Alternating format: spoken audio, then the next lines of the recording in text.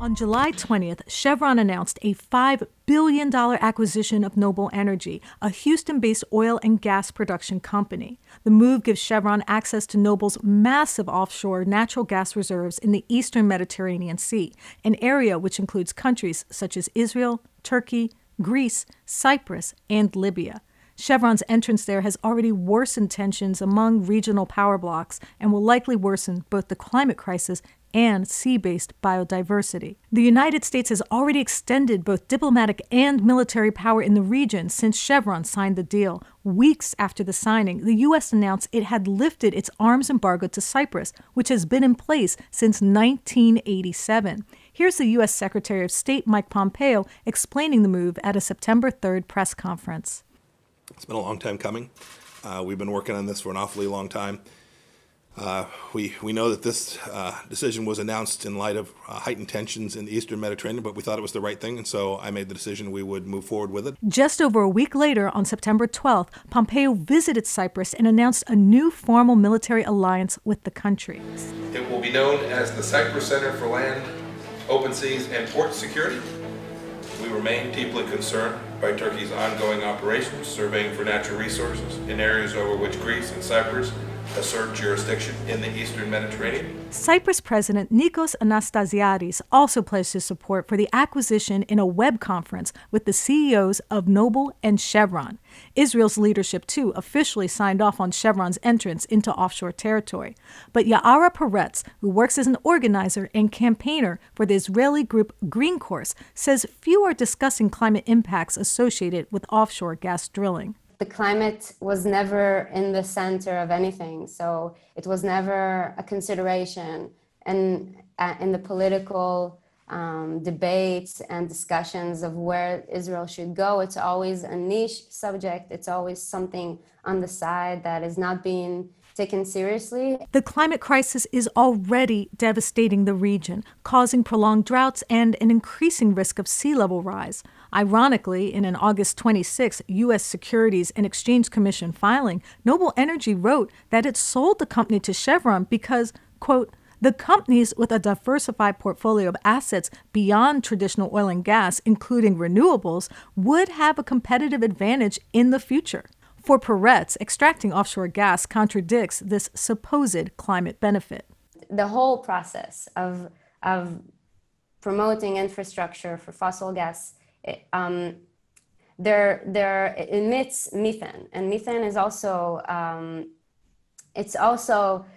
contributing to global warming. A lot of scientists say that in the first 20 years when it emits, it's more efficient by 86 times more than coal to global warming. According to the Climate Accountability Institute, between 1965 and 2017, Chevron was the second highest fossil fuel industry emitter of carbon dioxide and methane behind Saudi Aramco. Yet instead of discussing climate change, regional power blocs are competing for the gas. On one side, the U.S., Cyprus, Greece, Israel, and others, all supporters of the Chevron deal and working under the banner of the East Med Gas Forum Alliance. On the other, Turkey, Russia, and Libya. Turkey finds itself in complicated territory as a NATO member and a prospective EU member.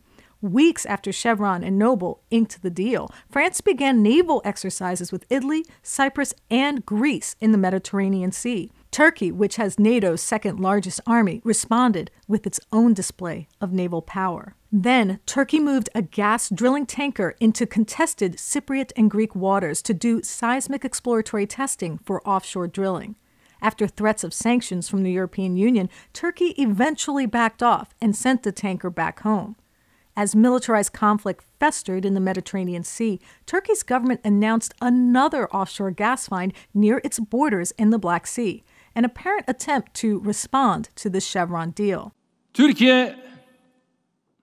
Turkey has discovered the largest ever natural gas reserve of its history in the Black Sea. Thank God our drilling vessel, Faith, discovered 320 billion cubic meters of natural gas reserves at the Tunde 1 well, where it launched drilling operations on July 20th, 2020. Turkey has also pushed back by using its role in Libya's civil war to gain access to oil and gas resources. There's a major geostrategic struggle over gas and oil in the Mediterranean. And so Turkey's saying, hey, this is completely no good. We're going to redraw all of these offshore oil rights. And Turkey jumped in to Libya and claimed that they have a swath of territory going from Anatolia right to Libya. As alliances get redrawn across the Mediterranean Sea region, another alliance is being recast in the Middle East.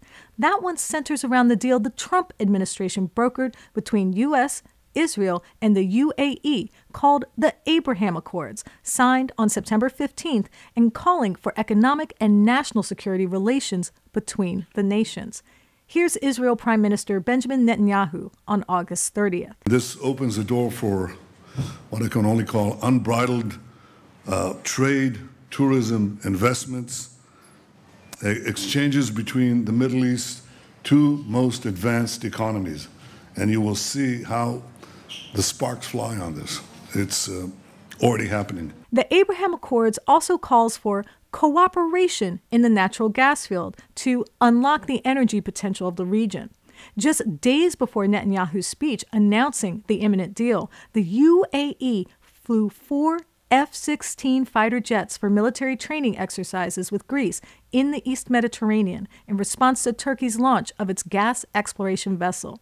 Turkey said it would shoot down the fighter jets if they encroached on its territory. Responding to regional military escalation, EU foreign affairs leadership has called for a video summit of the 27 member states to promote, quote, solidarity, de-escalation, and dialogue. The meeting is slated for September 24th and September 25th. The European Parliament also voted on September 17th to express their full solidarity with Greece and Cyprus, calling on Turkey to, quote, halt the nationalistic, warmongering rhetoric. NATO, meanwhile, is overseeing ongoing peace talks with Turkey and Greece. Creating climate chaos as a key player in regional militarization and human rights abuses is nothing new for Chevron. The company's record received an airing at a September 8th hearing held by an Israel Knesset committee. Here's Nan Greer, executive director of the group Alistar International, which focuses on global indigenous human rights issues. She spoke at the hearing about her research on 31 countries which have interacted with Chevron. I identified a significant and credible litigation over environmental damage, criminal abuse, and industrial crimes that communities, citizens, or government entities had filed against Chevron. 71% involved grave violations of right to land, life, and safety against local populations. 100% were being litigated or had been litigated, with Chevron refusing to deal with concerns of those affected. 83% had yet to produce a settlement, largely due to Chevron's decision to spend funds on law firms to fight the claims. 65% of the litigations involved documented claims of severe human rights abuses, including torture, forced labor, slavery, rape, murder, and even genocide.